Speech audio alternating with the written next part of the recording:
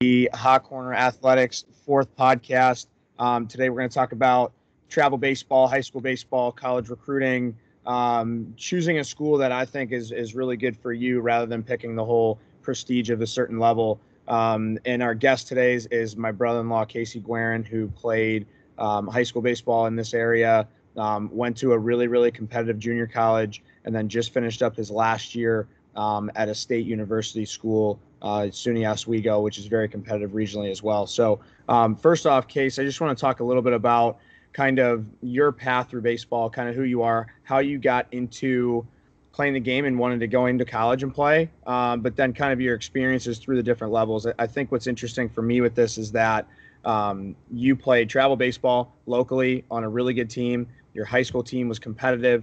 Your junior college team went to a national championship, and then your college team, your 4-year school, also competed in a regional. So instead of the idea of going Division 1 or bust or going Division 2 for a big scholarship, I want to talk today a lot about the relationships that you made along the way and the competitiveness that you guys had. So just a little bit about yourself, your background, where you came from, and then we'll kind of go from there. Yeah, what's up, Tom? Thanks for having me on. Glad to be on. So, my background, family of six, two parents, um, great, great upbringing. They taught us like no matter what, you got to work hard for what you want. Um, Love playing baseball. I've been playing since I was a kid. Couldn't ask for better upbringing. But I think that like the most important thing I learned as a kid was that it doesn't matter what level you play or what college you go to. But like if you're gonna do something and you love it, then you better work hard for it to be as good as you can personally. Like, like you're gonna realize sometimes like you might not be able to be as good as other kids. But I think the most important thing for kids that listen to this is to just try and get the most out of yourself, to be the best that you can be personally. And I think growing up, I realized just through the kids that I played with that I love to win. I know it's not as important for everybody, but winning's fun. Like everybody's heard that statement before. It's fun to win, and so for me, like even from a young age to now being done with college baseball, winning was always the most important thing for me. So every second of the day, because winning was so important to me, I try and think about every second what can I do right now to help my team win. And I think that really helped me develop as a baseball player. Yeah, so going into that, like, and that's the reason why I was so excited about having you on here because when I look at a lot of athletes, like I could easily try and go and find a former teammate. We played on some good teams, but the cool thing about watching you, I mean, I watched you grow all the way through travel baseball with the Niagara Junior Purple Eagles. You guys were extremely competitive. A lot of guys went on to play at the next level. Your ace arm is in the Padres organization. Like, that's something that you were able to take away from that. And the one thing I saw was that you and a lot of other people may not have been that Dan Dallas, the best player on the team, but your roles on that team were just as important. Moving into high school, I remember watching the best game I watched you guys play. You pitched in that game, and it wasn't like you were. Maybe that year you were, but it's not like you were this college pitcher that was going to go on and throw 95 miles an hour. But you were extremely effective in high school because you competed. And then going into junior college, your role changed a little bit to they needed you to hit a little bit more, and outfield was kind of something that you did, but you were there to hit, and you guys did well. And you and Matt, who obviously we talked about a lot on the podcast before, Matt Cross with the A's, you guys were a big piece of that, national championship run that you guys had. And then going into your 4 year, I see that the role changes again. So the one thing that's exciting about this was the idea of you understood your role on your team. And I was the same kind of guy. I had a role whenever I played too. It wasn't like I was the best player. I played with a lot of draft picks, but it wasn't like I was the guy that they were looking for, the big hit in the big situation. I may have been the guy that walked earlier in the inning that was on third base for the big guy to come up and score me. And it kind of seems like that's that same thing with you. So going back to travel ball, I know a lot of parents and players and teams and people, they look for this prestige of A ball or national team or B level, or I must not be that good at baseball if I play on a B team, or I made the A team so I must be a stud. The one thing that I look at with your team that you had is you had a huge wide range of people that were on your team. You had some really talented guys, you had some role guys, you had your studs, you had your bench guys. what made you guys so good? And were you guys just ultra talented, or was it the development each year that made you guys better? Because I remember you guys going to tournaments and winning and being competitive. And what made you guys so good in the travel ball circuit? I think the most important thing for kids to realize when picking a travel ball team is go somewhere that you can play. It doesn't matter what level it is, A team, B team, it really doesn't matter. Just go where you can play.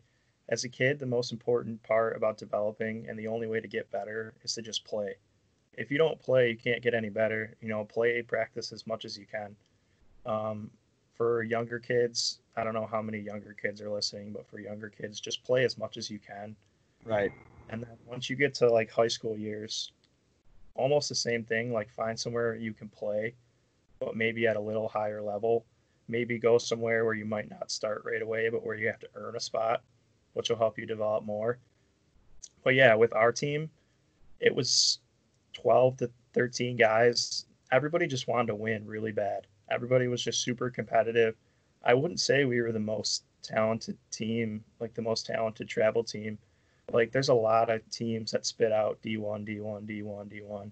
I think most of the kids on our team ended up playing college baseball or being college baseball players at some school. But we really didn't have like that many Division 1 kids. I think we only had one or two Division 1 players. But every single time we stepped on the field, every kid on the team just wanted to win more than everybody else. And kind of like I said earlier, like every kid on the team, every second of the day, whether it be in the weight room or whatever, was like, how can we win? And that was for travel ball, not even for college. It was like when we show up to the park today, like, how can we win the game today? And everybody just wanted it more than everybody else. So I Yeah. know, I know for me, like, it's pretty much all about winning, but there is fun in it. Like travel ball should be fun. I think the most important part about travel ball, like I said, is first playing, and then second, I think you need to surround yourself with other kids that want what you want. Yeah, no, that makes a lot of sense. And the cool thing about your team too is it seemed like everybody was on the same page when it came to winning and working hard, which pushed everybody to get better.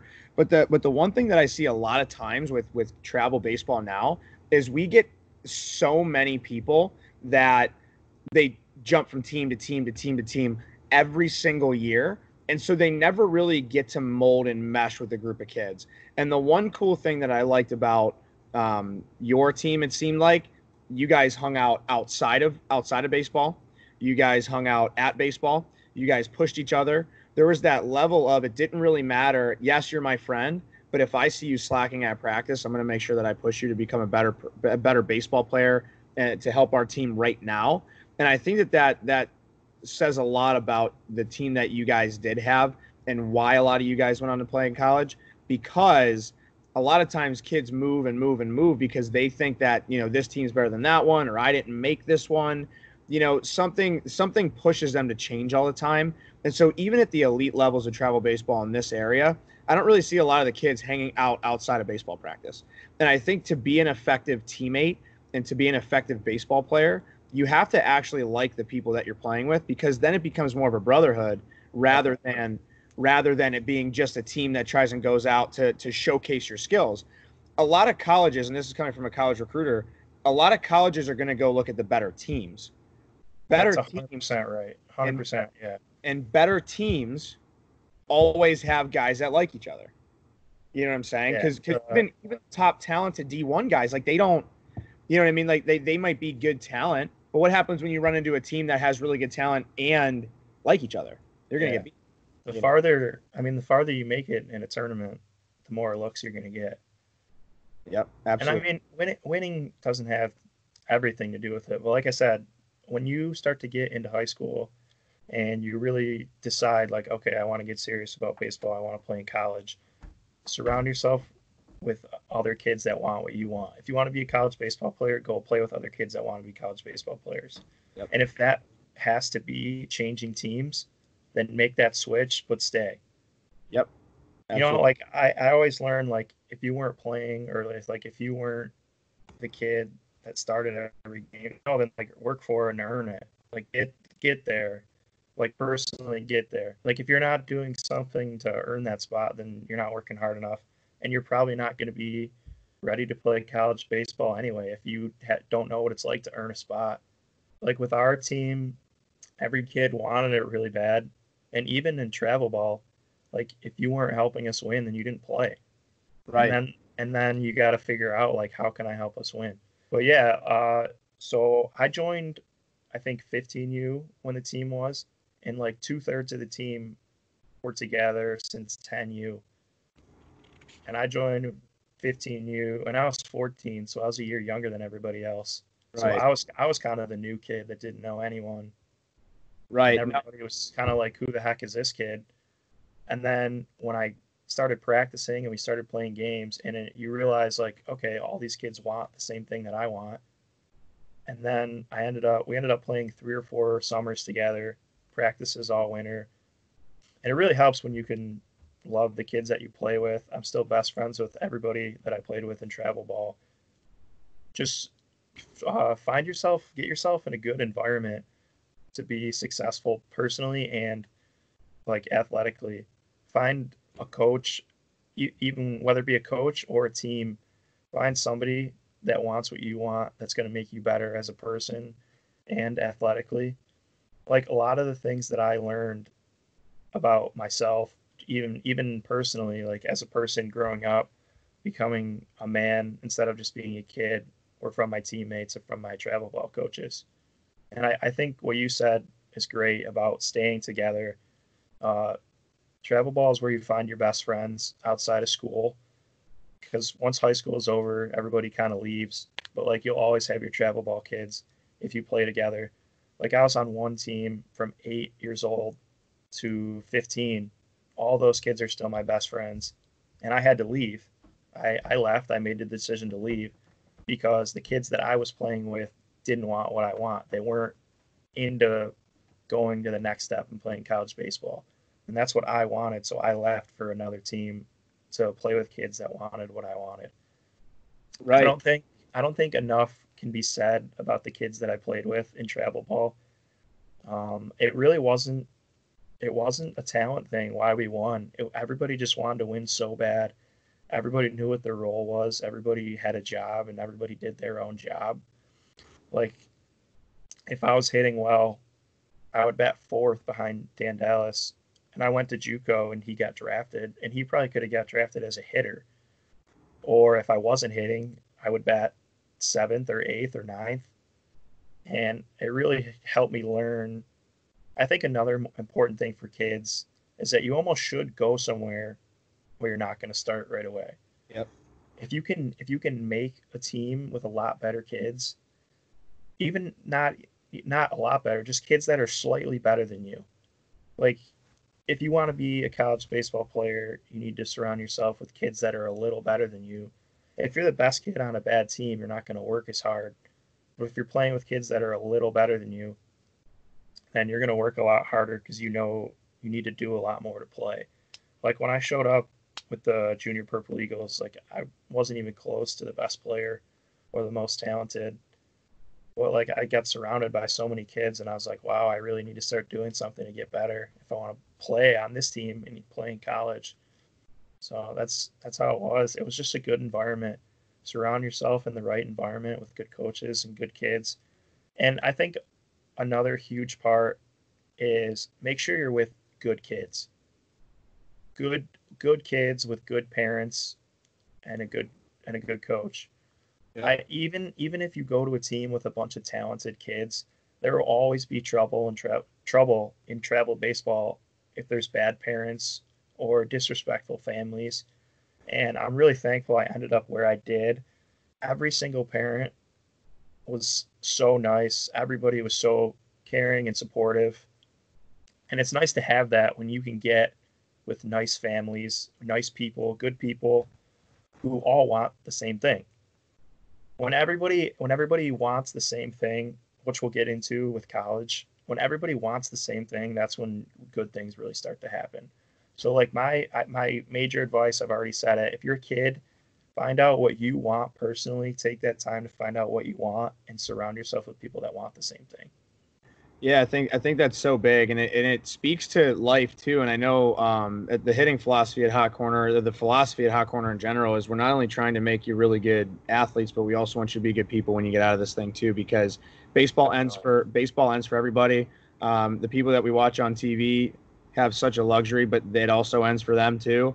And so what we can learn throughout the game, I think is what we can take into the rest of our lives. And that's why I love the game so much. And you hit on a really good point. I think that the people that you surround yourself with that's who you are. You know what I mean? That's it. 100%. You are Exactly. you are a Are product who of your. you hang out with, Yep. especially in high school, where everybody starts going their separate ways, kind of at the end of high school. You get the kids that are really serious about it, and you get the kids that aren't and just want to play high school and be done. Yep. So like some kids that want to play college baseball, sometimes not being around your high school teammates is actually a good thing, Absolutely. because some of those kids, don't surround yourself with kids that will hold you back. Yep, no doubt. And I think that that's such a big point because, like, even in life, like even with me right now, with doing the work that I'm doing, if I surround myself with people who don't have the same goals in mind as me, then I'm not going to be able to be as successful as we want within, let's say, our careers, right? Like, and everybody's going to have their own career that they go on. And let's say, like for me, I like to win too, right? I love to win. I think winning and I think providing value is so important in my life for sure. So if I want to win in the work that I do, well, then I need to surround myself with people who have that same vision. If I just have people in here that are just kind of coming in to leave to, not provide a ton of value, well, then that's going to actually tarnish my reputation as hot corner. And so I think for travel baseball, it gets so diluted because I think people just want to play it. Sometimes you do need to fail. Sometimes you do need to go into a championship game and you need to be the guy that's sitting on the bench. Well, maybe that's going to be the push that you need to work harder for the next off season or for the next couple months or the next couple weeks until you get to that championship game. You've got to feel what it feels like to not win if that's something that you value, so that you start to work hard enough to get back to there. And I think that that's such a big point with travel baseball because a lot of people are changing teams just to change teams.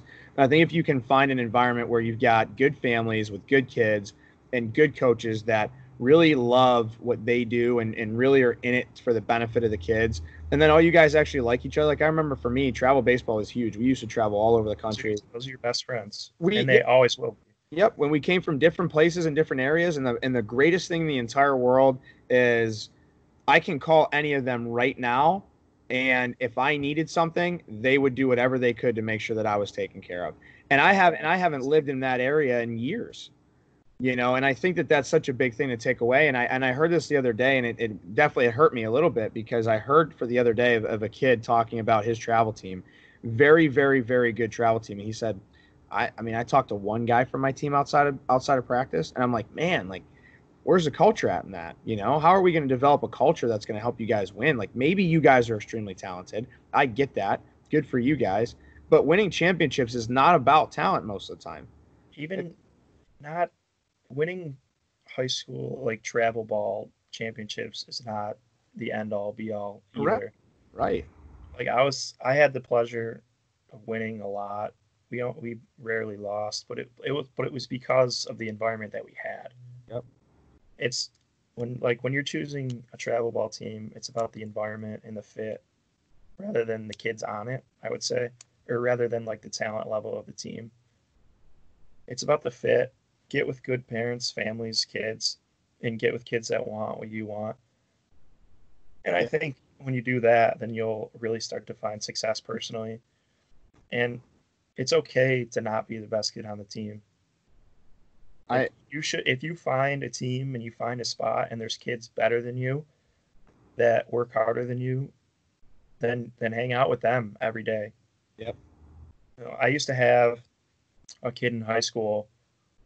He was on my high school team. I didn't play travel with him, but he really wanted to be great. Like he wanted to be really, really good. He wanted to go play college baseball and be good, and he worked really hard for it. So I was like, all right, let's go. Like he bought a cage in his backyard. It's like, all right, let's go hit every day, or all right, let's throw every day. And then it's like, all right, hey coach, can we get in early in high school? Can we use the gym? And the kids that wanted that went. The kids that didn't go. Yep. And I think that that's such a big point because like for you, there are going to be days, and I tell people this all the time. We talked about this in baseball school. You got to understand the difference between motivation and discipline. There are going to be some days when you wake up in the morning and you just do not want to go to the field early. If you have a group of people around you that are pushing you to be better, you're going to be there whether you want to be there or not, because you're disciplined, and those are the people that are holding you accountable. And I think that having those kinds of people around are so big. And so travel baseball, just to kind of recap the travel baseball side of things, is find the right fit for you. Development is number one. Get better. Yeah. Development. Play as much as you can. Practice as much as you can. Like I said, I came from a family with 6 kids. Almost all of us played with baseball. My parents went from practice to practice to practice every day. Somehow find a way, a team or something, to practice as much as you can. Like, even with my little brother, how we were saying, like, oh, just play as many games as you can in the summer. Just play. That's the only way you're going to get better, is just to play. As a kid, when you start getting a little older, it's more about developing your skills. But just play as much as you can. Find the right fit for travel. Play as much as you can. Yep. And then moving into, I'll move into the junior college stuff in a second, but just to kind of recap from a development side of things, like for me as a skill coach, it's really difficult to assess a kid that I don't have legitimate game proof of how they do. It's really difficult, because I can look at your swing, and maybe in a cage, your swing doesn't look great, but what happens when you're the guy who's performing outside? You might be the guy that I don't touch, and your swing doesn't look perfect. So I think a lot of times from a development side of things, like going back to what we kind of do inside the cage, is find a fit for you where you're going to practice and play a lot and develop. And then if you are going to a skill coach, which I'm not the only skill coach in the world, if you're going to somebody else, it's great. But you need to give them game evidence. They need to know how you perform in a game. You have great timing in BP, but what happens when you get outside and struggle? So I think finding an area where, number one, you're not the best player on the team and you're being pushed by somebody else is huge. Playing as much, practicing as much as you can, and focusing, number one, on development. So for a lot of you 9, 10, 11, 12-year-old kids and parents out there, don't worry about whether you're playing A level, B level, C level. I've got a kid right now who is a B level player, 11 years old. He's now playing on one of the best national teams in the country. Like, it literally does not matter. Your development matters. So when you guys are working on getting better, who cares? Just go play, right? There might be a B team that's playing 45 games, and there might be an A team that's playing 25 games. If you need to play more baseball, go play on the B team that's going to play 45 games. Yeah, play the 45 games. That's going to help you. No doubt. So I want to move into junior college. So for the guys out there and the people out there that don't really know, Niagara County Community College is a Division III junior college absolute powerhouse. They go to the regional national championship almost pretty much every single year. Dudes are getting drafted. They're getting guys to go Division I all the time. A lot of guys are going to Canisius, which is where I went. They got pitchers going to Coastal Carolina. They got a guy that committed to Mississippi State before. I mean, they got guys all over the place. One of our trainers at Hot Corner, Matt Cross, went to N-Trip, and he was drafted by the Oakland Athletics in 2018. Division III junior college, easy turnoff for people that are like, oh, I want to go Division I, or oh, I want to go to a Division I JUCO, or if I'm going to junior college. One of those people, you need to listen to the rest of this. Absolutely, 100%, and this is for you, because I was a Division I or bust guy. Okay, this is a great conversation to have. When I was in high school, I was the person that said, I'm going Division I no matter what it takes. Looking back on it, thank goodness it worked for me. It worked out. I got lucky. But if I was to do this the right way from the beginning again, I probably should have gone to a junior college. The reason for that, I needed more development. I spent my entire first year at a Division I school on the bench. I had 18 at-bats. Okay? I did not redshirt. I lost a full year and I didn't play. The greatest thing that I could have ever done was go to a junior college and develop for another year. I got lucky. Okay, I walked into a spot after that, and I happened to play. But I think the junior college route for guys that need to develop is huge. I see it so much. Like, guys at N-Trip, guys are going in at 84, 85 miles an hour. They're leaving there at 91, 92 miles an hour. So a little bit of background in junior college. There's very limited restrictions on the amount of practices that you can do. There's very limited restrictions on the amount of stuff that you can do for your team. You can practice for 3, 4, 5 hours if you wanted to, lift as much as you want. There's a lot of restrictions at Division I, Division II, and Division III levels for practices. So the reason why I like junior college is because it gives you less of a restriction on how much you can develop, especially if you are a guy who needs it to get in more. I want to talk about what made Niagara County Community College different the years that you were there. Why were you guys different? And what's a positive that you take out of being at N Trip that, may be different from the 4 year that you were at, or maybe different from the travel ball that you were at? What made you guys so good? Because I think that that's something that a lot of people need to hear for sure.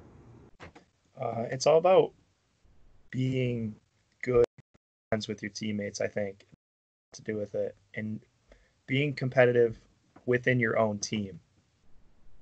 When you, well, like you said with JUCO, you can practice as much as you want. So we're gonna practice for 4 or 5 hours today until we get it right. It's about perfecting things and doing things the right way, and it's a competition against your teammates. Good programs, great teams, and good programs. It's it's us, or it's themselves versus themselves. Yep. It's like you at Canisius, or at me at any of my programs, or anybody that's been at a good college program. It's not how are we going to beat this other team. It's how are we going to outperform ourselves. Yep. Like how are we going to get better against each other, because that's what's going to make us the best team that we can be. Yep. It's different. It's different from a coaching standpoint, because as a coach, you're thinking, how can we beat this team? Yep. But as a player, it's how am I going to make my teammates better today, and how am I going to get better today? And that's 100% what JUCO baseball is. Yep. JUCO is so many hours at the field and so many hours in the weight room every single day, 6 or 7 days a week. You're with the same guys every hour of the day, in school, practice, weight room, hitting, extra work. It's like I said, when everybody at N Trip just wants the same thing. When you show up the first day of practice, you're not, no matter who you are, you're not treated special. It's like, all right, you got to figure out how to help this team win. And like if you're not one of the guys that's going to help win, then you're not going to be around. Yep. And the one thing that I like about what you said was you guys are practicing for 4 or 5 hours until you get it right. You really, like I said, and I said this with travel, but you really got to like the people that you're with. And the reason why I say that is because like you're going to be with them more than you're with your families. Yeah, you are. Yeah, you are. Like 100%. So if you don't like, think about this. The reason why you like going home is because you actually like the people in your house. You know what I mean? Mm-hmm. The reason why I like going home is I like the people that are in my house. But if I didn't, but think about this. Imagine if I went to practice every single day and I didn't like who I was around. You think I'm going to stay there very long? Go to class 8 or 9 a.m. You Yep. go home at 8 o'clock. Yep. And Division One Maybe baseball. if you're a junior college player, you go home to grab food because you're probably local. If Yep. you're a commuter, but the most important, I don't know, like JUCO is such a good opportunity to develop because you're practicing every day.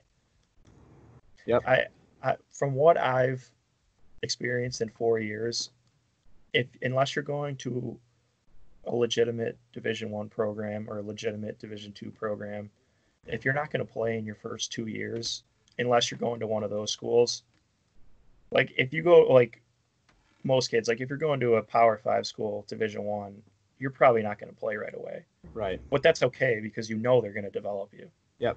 But if you're not one of those kids and you're going to go to any school and they're going to tell you, you know what, you're probably not going to play for 2 years, then just go to junior college. Yep.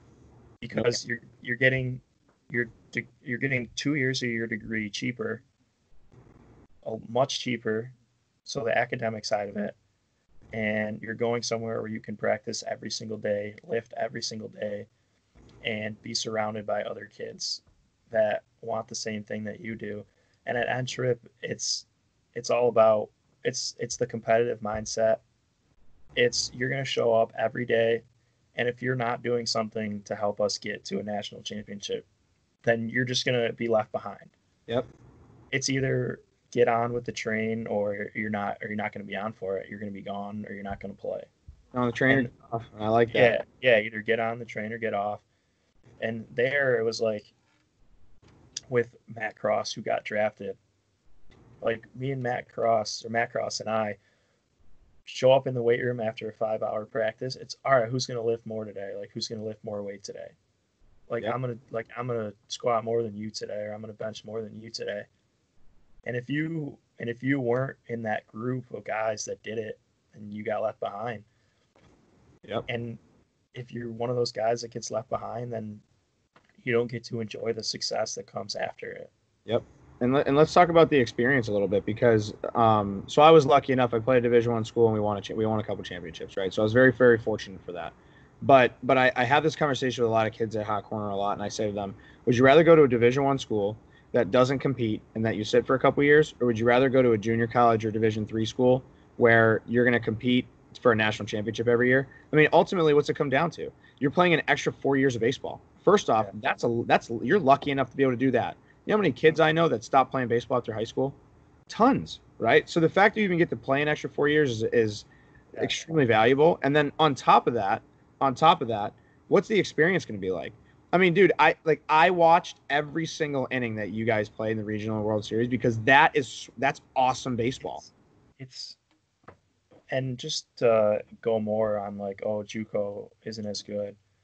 The teams that we played in the World Series have like one of the programs just had like 4 kids drafted this year, Division III JUCO. Yep. Like all these teams are sending. I think when we went to the World Series, there was like 4 or 5 kids that ended up being draft picks. Yep. And they were like early draft picks too. Like we had 2 kids. Another team had a draft pick, like 15th round. Another team had an All-American that sent a kid to Ole Miss. Yep. There are, if you find the right junior college, there are kids at junior college that are better than some players I see going to Division I schools. No doubt.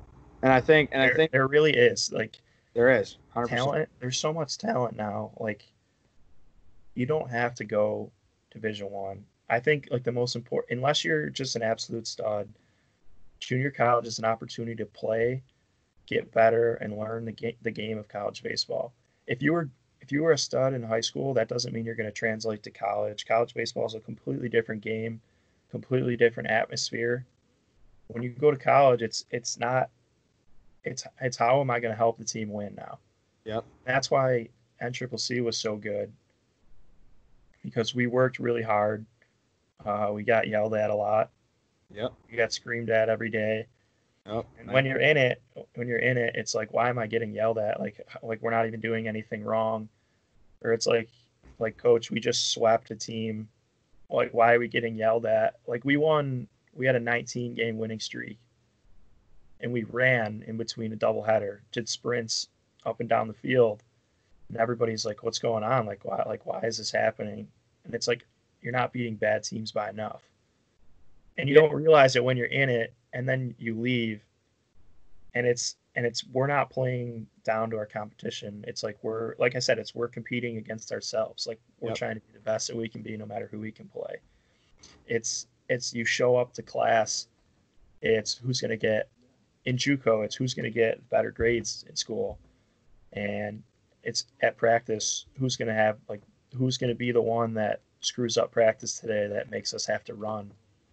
Like, no, that's not going to be me. I'm going to have a perfect practice today so we don't get in trouble. And it's, wow, like Matt Cross is getting scouts, or this kid's getting that school. Like, I want that. Yep. And when you see other kids getting stuff like that, it's like, wow, I really want that. Like, I need to change something to do that. Yep. And I think going on to that point too, like you even said it earlier, like you're in a battle against yourself and your team. So it's not a battle against other teams. It's not results. I remember a lot of times, like we would go in and we'd sweep a team and we're all happy, and it's like, get back to the drawing board. Like you get a 3-game sweep, but you didn't play your best baseball. Right. You get yelled at for it. We got to go back to practice. We got to grind and we got to get better. And I think that's what a lot of people don't. It's knowledge, right? I'm trying to just give out as much knowledge as we can. Like I think a lot of people just don't understand. It's not their fault. They've never been in it. Like we've been fortunate enough to be in it, but like for us, like remember, like when you're developing your athletes, like when you're developing your players on your travel team, when you're developing your individual, like your kids or people that you care about, like remember that this is there is no end result to this whole thing. No. Like even if you win a national, like okay, so you guys were national runner-up, in the national championship, right? You guys had an awesome year. Last 2 teams in the whole country. Best 2 teams in the country. Like I guarantee people don't even give they don't give us enough credit for that. Right, like your best 2 teams in the country at that level of baseball. In the whole country. And I promise you, like I said, the teams that we played, like you'll get some Division I programs where your number one will throw what, like 88 to 90, Yeah. 91.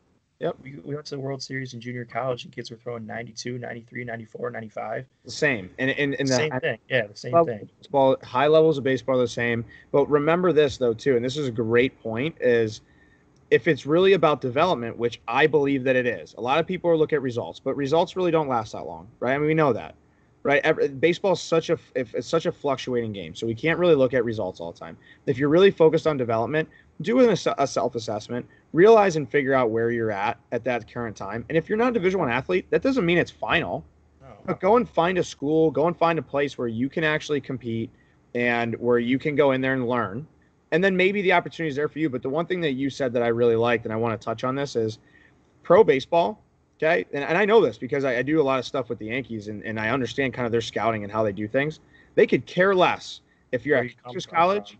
They could care less if you're at Niagara County Community College. They don't care where you're at. They don't care if you're at the worst, smallest high school in the entire country. If you can play baseball, okay, if you can play, really, really play baseball, they're going to find you at some point. You're going to get looked at. You're going to have opportunities.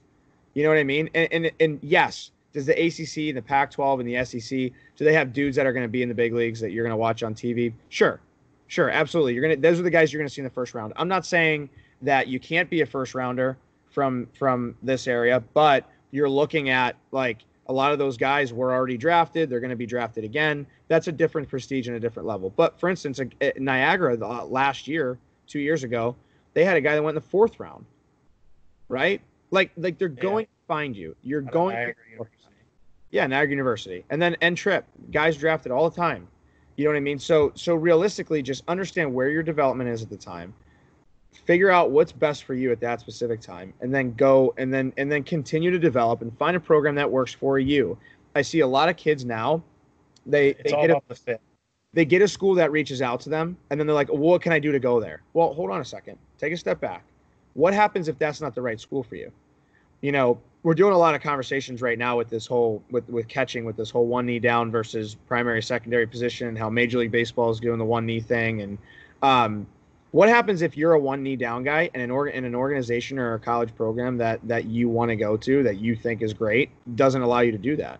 I'm not saying don't go there, but that just might not be the right fit because it's not going to allow you to perform at your level and help you the best that you can. So, for instance, like find a school that's going to allow you to adapt and develop as an athlete. Don't go to a school just based on the name of it.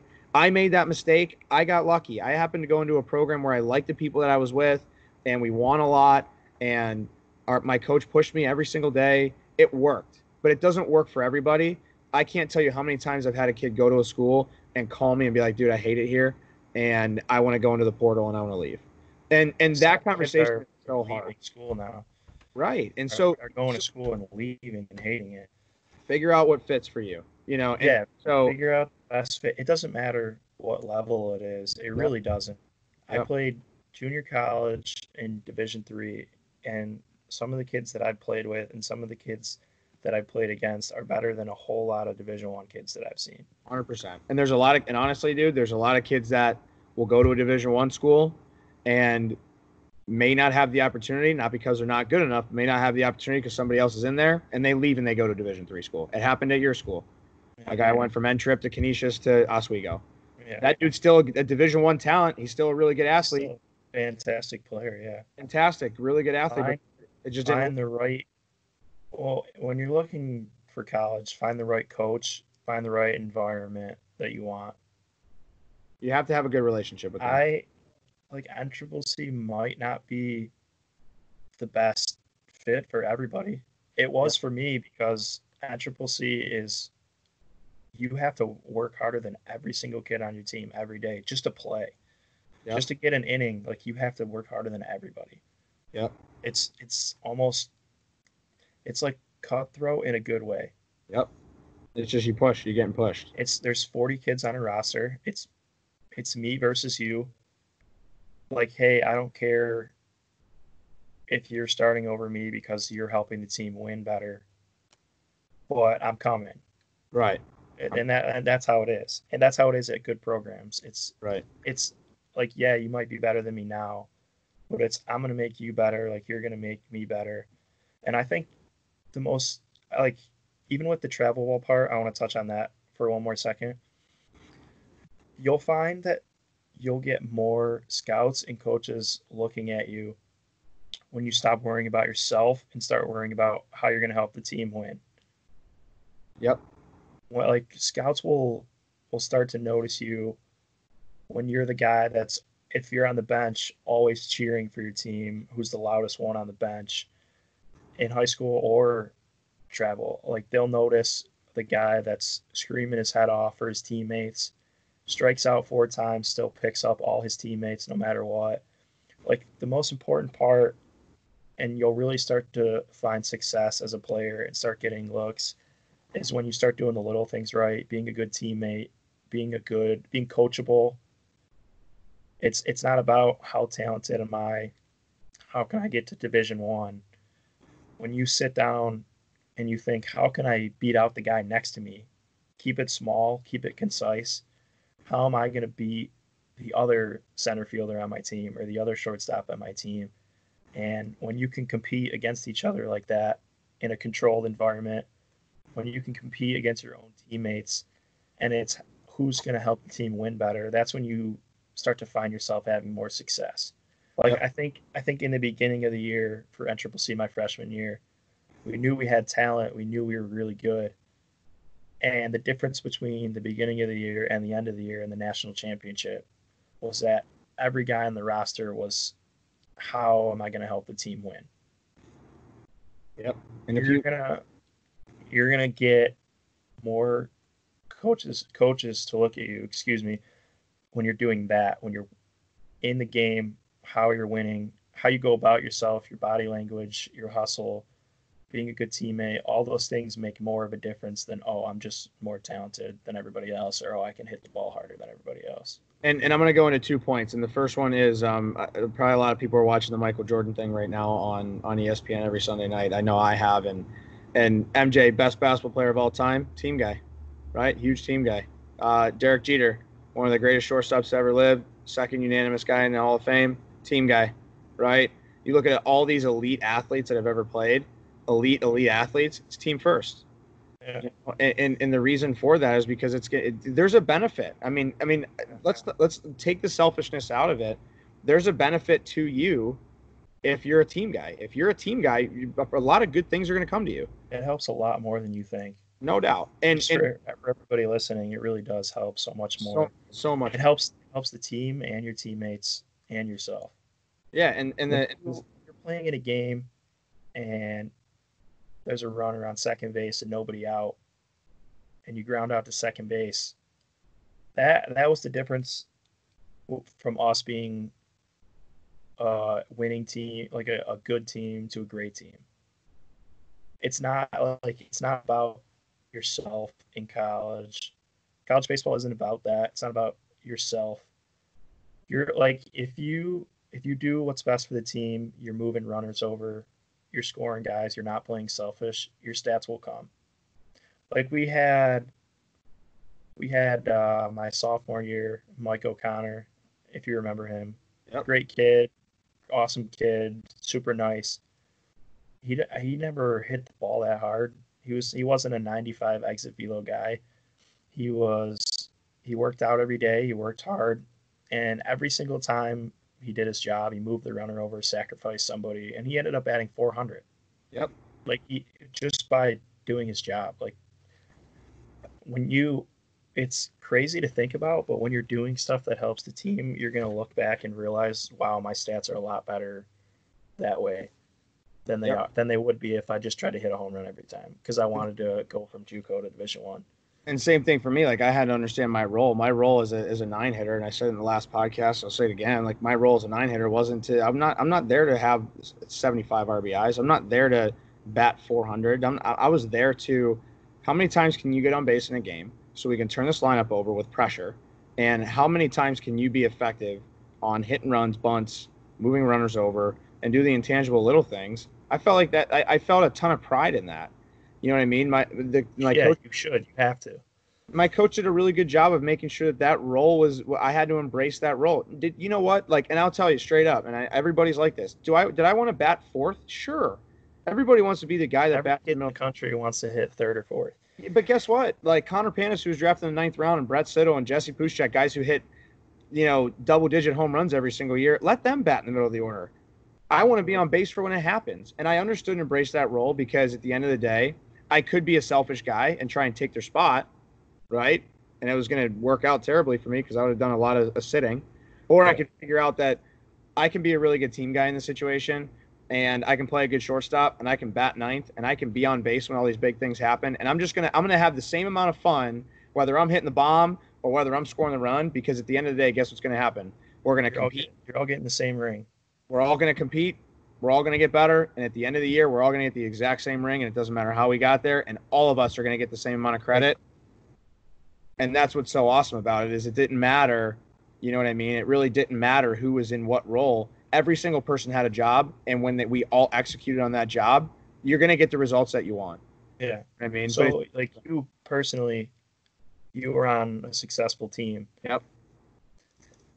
Like you played Division One. Connor Panis played Division One. Connor Panis he got to Division Two, right? He got all the way to AAA. AAA, yeah. Yeah. And does your ring look any different than his MAC championship ring? It's the same thing. Man. And because you guys got that ring, you had scouts talking to you too, right? Yep. Yeah, you had major league scouts because you were on a successful team. I batted ninth. I literally batted ninth on a mid-major D1, and we had scouts at every single baseball game because we had pitchers that were drafted. We had, our stud guys. But I was on a successful team, and I had played a role in that, and that's what happens. And so at the end of the day, like I think the big thing to kind of take away from this is when it comes to travel baseball, high school, and junior college, and into everything else that you guys are doing, like we need to make sure that it's team first, it's team oriented, right? And all of the other stuff is going to come. But remember that individually, what you do at home is what's going to help you develop better. So if you want to speed up your development process, work harder. But like Casey said, surround yourself with people that are gonna help you work hard, because there are going to be days where you're going to wake up in the morning and you're not going to want to do it, and mom and dad are going to tell you to go outside and train.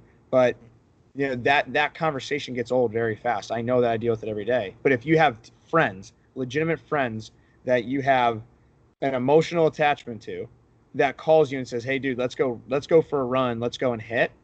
You're going to get your bag right away. You're going to ride your bike or get driven over there because you're not going to want to let your friends down, because those are people that you emotionally care about.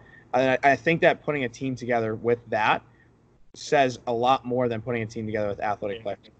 I love that. Yeah, I love that. And I think that that's such a big point to hit on, because I hear it from you. I got to watch it. The cool thing for me as a spectator, I got to watch you playing high school all the way through what's happening now, and the most fun. Like you had fun at every level.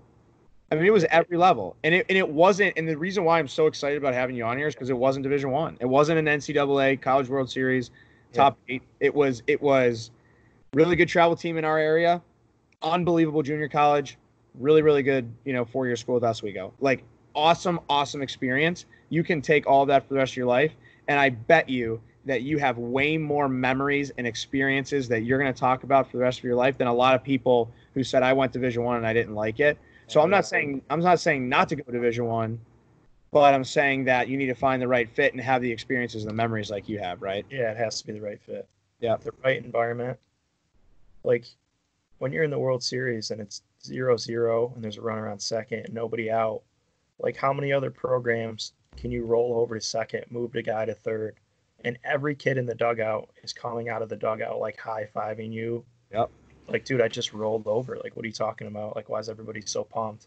But like once you start to understand those kind of things, that on a day-to-day basis, I think even if it's not Division I or wherever you're going, if you're a high school kid looking to go to college, or you're kind of lacking motivation to work hard, just don't think about yourself. Make it about somebody else. Like if I'm in high school, like I'm going to get a scholarship for my parents to save money to go to college. And if I don't work out today, then that's more money for my parents to spend. Yep. Or our high school team has a chance to win a state championship. If I'm not in the weight room, or I didn't do my job on the field because I wanted to be selfish, then we're not going to win, and I let my teammates down. Or if you're in college, it's I'm not doing what I need to do to help the team win, then I let everybody down. And that's the way I thought in college. Like if I was in a big game and I got out or I made a mistake, it was like, wow, I didn't work hard enough. Yep. Like I didn't practice well enough. I didn't work hard enough, and I just let 40 guys down because I skipped the extra lift or I didn't do as many reps as I was supposed to. Yep. If you personally make it about somebody else other than yourself, you're going to find a lot more success And a lot more happiness. and a lot more happiness, because then when you work really hard and you do become successful, then you get to share it with people. And share with everybody.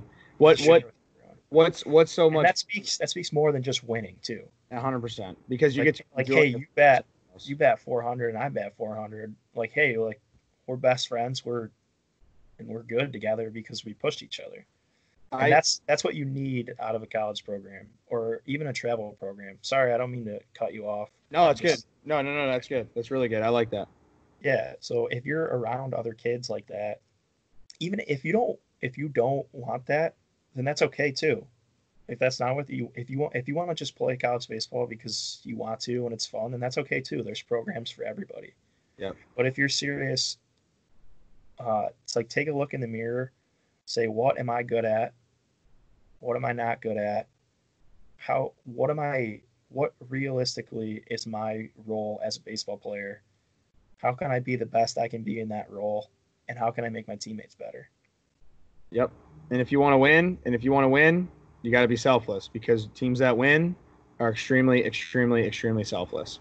And I learned that really, really quickly, because I was on talented teams that lost, and I was on average talent teams that won a lot, and it came down to us working together. So I definitely think that's something a lot of people need to take into consideration. You learn really, really quickly when you get to college what you're made of. I think that's something that not a lot of people understand. Like you when you get there, I would say within the first week, you know what you're about to deal with, and how accountability too. Everything's about accountability, and I know a lot of times if our grades were slipping, or they were on us right away. Like it was pretty much right away. Like, hey, what's going on with your grades? Like, do you need help, or are you just not doing your work? Or I remember, like, I had an 8 a.m. class in the same building that my head coach was, and I remember getting to class right on time, and he was standing there waiting for us just to make sure that the 5 guys that run the baseball team were at that class that morning. Like, there's a lot more that goes into this whole thing when you move on to the next level than just playing baseball. There's a lot more than it. It's a brotherhood. And I will tell you this, and this is a really good story before we start to wrap up, is there's a guy that lives in Alberta, in Canada. He lives really, really far from here, and he is one of my absolute best teammates I've ever played with. I will talk to that guy for the rest of my life. His name is Brooklyn Foster, and we always talk about the memories that we have when we played. And it's so funny because the best play that we ever made together, we practiced every single week, consistently, repetitively. We never, ever, ever did it in a game until the conference championship, where it was kind of on a whim, and we just threw it out there. And we made a successful play. And it's so funny because I'm high-fiving him, he's high-fiving me, everybody's going nuts. But we looked at the very end of the season, and we won the championship. And we went back and we looked, and it's so funny because he was drafted out of high school and I wasn't. Him and I had the exact same stat line in the entire tournament. And the cool thing about that was it's so crazy how it all happened, because like he was the top of the order guy, crushing baseballs. I was the bottom of the order guy, just kind of getting on base. And we made the big play together because we practiced it together a lot, and we got really comfortable with it, that we trusted each other, and we were friends, and we liked each other. And then it happened to work out that the stats lined up the exact same too. So like my point behind that is, when we looked at our team in general, we looked at him and I together as friends, it really came down to, how can we get involved together to make a play happen? Yeah, so you guys both got better because you worked hard together. We trusted each other, and that's now. Now, if you don't do that, and you guys aren't friends, and you do it completely separately, then you guys probably both aren't better off at all from it. But because you guys because you guys were both good teammates and came together, it's a win-win. You guys were both better off, and your team was better off. It's a triple win, honestly. And then the stats lined up, which happens to be a bonus. But imagine if I make the call to him. Imagine if I make that call. It was a back pick. So imagine if I make that back pick call to him, and in his mind he's thinking, "This dude's crazy. There's absolutely no way this is going to work." Yeah. Then what happens? Yeah. Then you throw the ball into the center field or whatever, and you lose. And in 2 years that him and I played together, we made the play one time, and it was in a conference championship game when we were tied.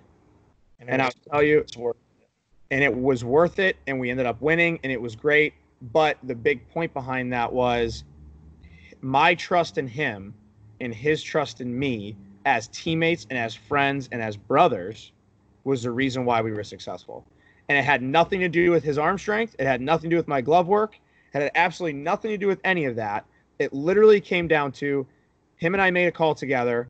I believed in him. He believed in me, and we made it happen. And I think at the end of the day, when you look at the development of 10, 11, and 12-year-old kids, the best thing that you can teach your son and your team is to work hard, like you said at the very, very beginning, number one. And number two is love your teammates like they're your family, and they are your friends. And when you're going into battle in a tournament, it's your team against your team. It's not your team against anybody else.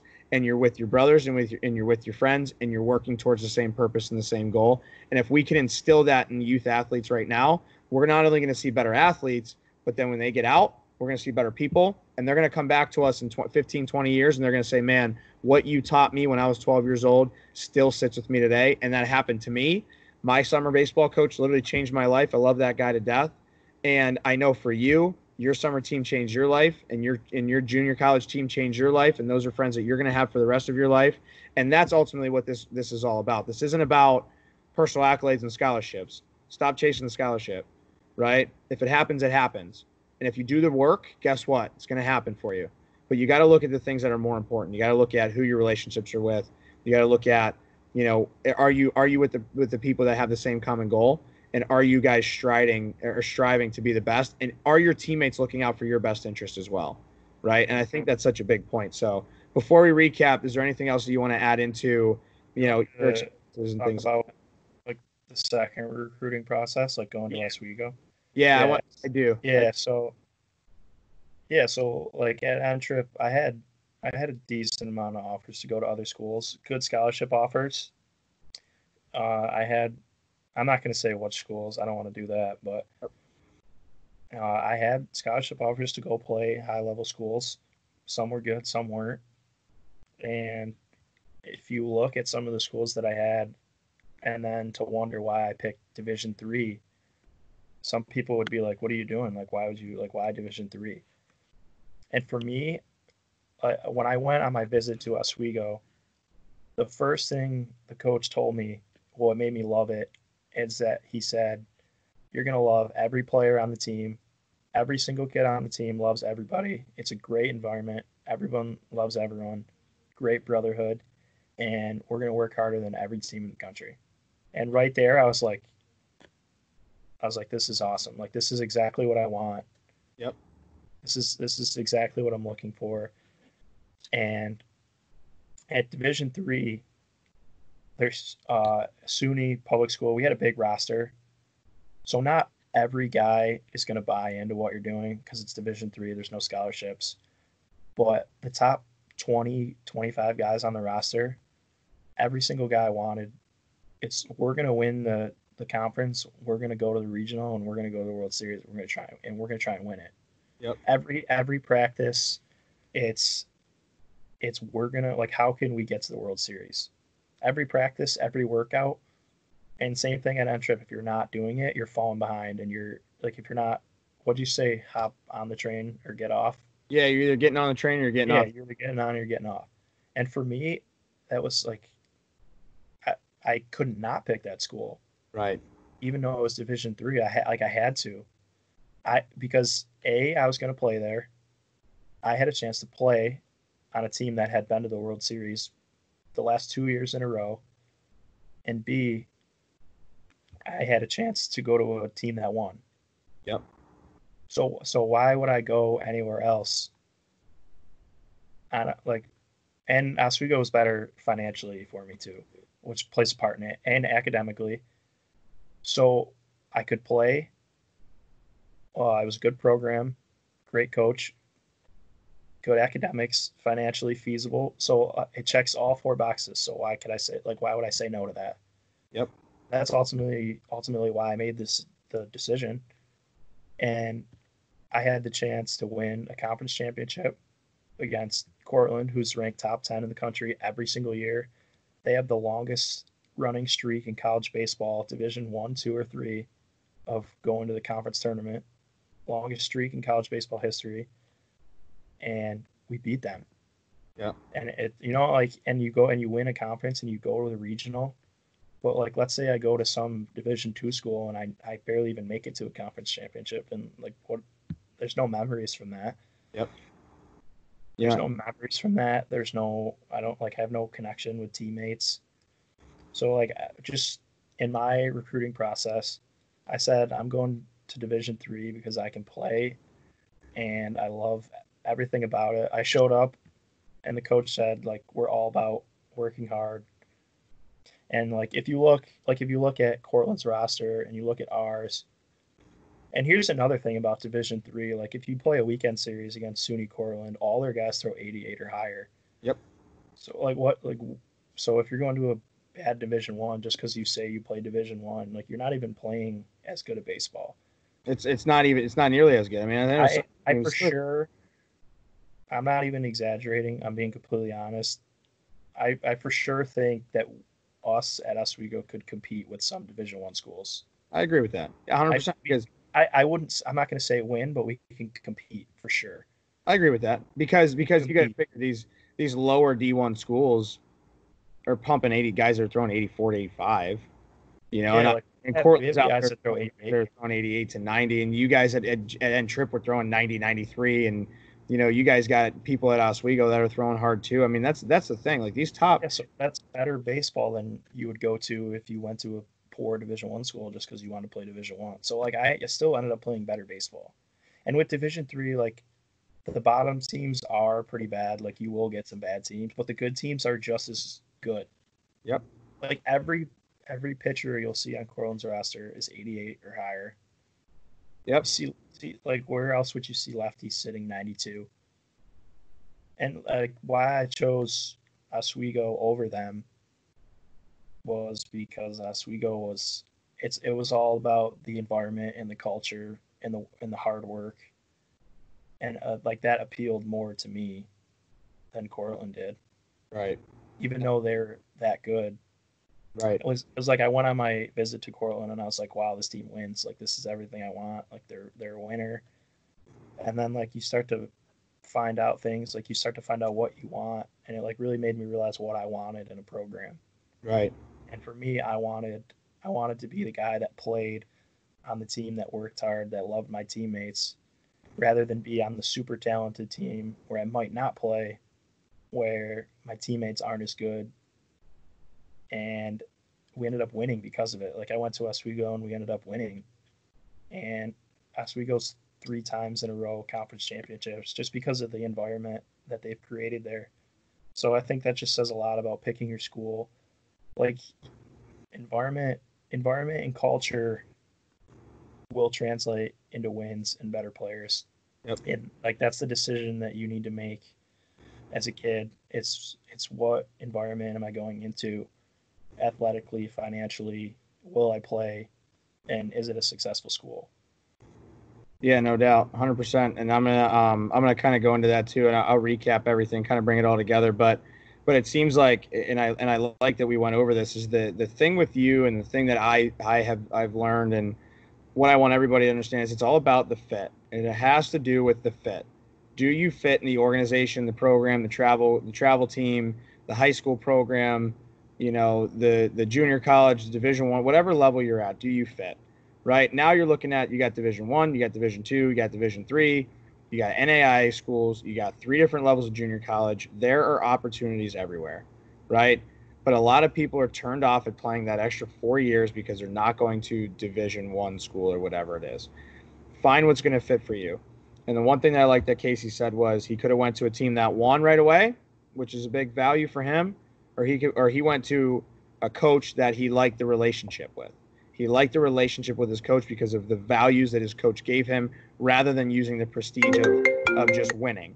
And I think the big thing for a lot of you guys is kind of just understanding that in order to be successful, you have to find what fits for you. If you go to a program where you can't flourish or you don't feel like you can flourish, then you're putting yourself in a situation where you need to get out of there and you made the wrong choice. But if we do the smart move on the front end of let's make decisions based on what's going to benefit my career and give the values and what I want, and I think that that's going to help a lot. So choosing Oswego for you over Cortland. Cortland's a national powerhouse Division II level. They won a national championship only a couple of years ago, 5 years ago. But so is Oswego now. And yeah, and the cool but it's not because of.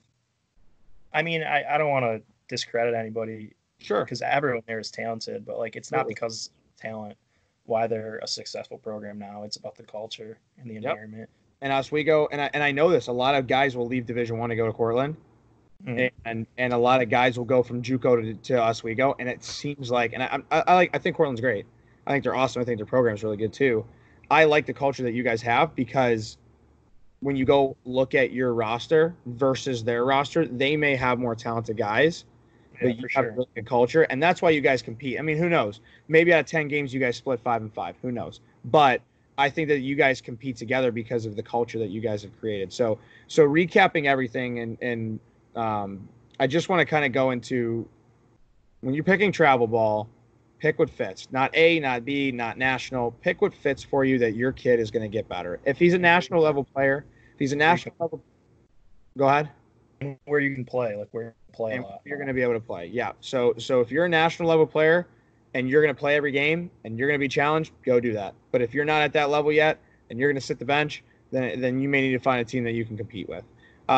For choosing colleges, don't discredit any level. Every level matters, and finding the right fit for you, I think, is such a big deal. The junior college route for a lot of guys is great, especially if they're in cold weather areas where we're unable to develop as much as the kids in the South. I think going junior college is great for sure. And then when you're picking your 4-year school, throw the level out. When you go into it as how can I develop a relationship with the coach and with the team that's there.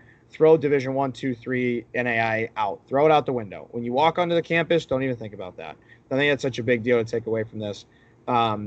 Casey, you have a lifetime of memories because of your experiences. You have a lifetime of friendships and brotherhoods with people. You have such a great baseball career and a great path that you've been on. And it is local travel, junior college, Division III. And that's something that I want everybody to take away from this today. Local junior college. I didn't even go away. Yep. And so the experiences that you had, you can take away for the rest of your life because you surrounded yourself with people that were going to make you better. And so I'll let you kind of take the last final remarks, but I just want to thank you for being on here. This is a really, really, really good talk for everybody that does the travel and wants their kids to play in college. I think this was awesome. But I'll leave you with the final remarks and then we'll kind of close it up. Yeah, in 4 years, I went to a World Series national championship game, won a conference title, went to an NCAA regional, and I would much rather do that than go somewhere where I would hate it. All 4 years of college, I've loved every kid I've played with, loved all my coaches, and I don't regret any decision that I've made. I love everything about all 4 years of college that I had, baseball wise, academic wise, because I made the right choices. I would rather do what I did than pick another school or another route and hate it, or leave my school and not enjoy it or not play because I made the wrong choice just because I wanted to play at a higher level, like Division I, Division II. So go where you're gonna fit in, where you're gonna love your teammates, where you're gonna love your coach. And I was listening to something the other day that said, like, when you really start to be successful in life is when your thoughts, your words, and your actions can all line up. Yep. I think when you can put all three of those things together, and like I said a couple times earlier about surrounding yourself with people that want what you want, find out what you want, find out what your role is find out who you are as a player, as a person, and then surround yourself with people like that, regardless of what level of baseball it's at. Because playing JUCO in Division 3 was more fun. I have more friends. I have more memories. I have more success from that than I would if I picked a different school. Right. So I think that that's such a big takeaway, and I hope that everybody that listened and learned from this, listen to the whole thing. I think it's big. I'm going to go back and listen to it again because I think this is a great conversation to have. But Case, I want to thank you for being on here today. I really, really appreciate you taking the time to jump on here and talk about your experiences and your stories too. I think that a lot of people can learn from that. So if anybody listening in has any questions, please email us. Or give us a call, and we'll do everything that we can to kind of get more information for you and from you guys to figure out how we can help you.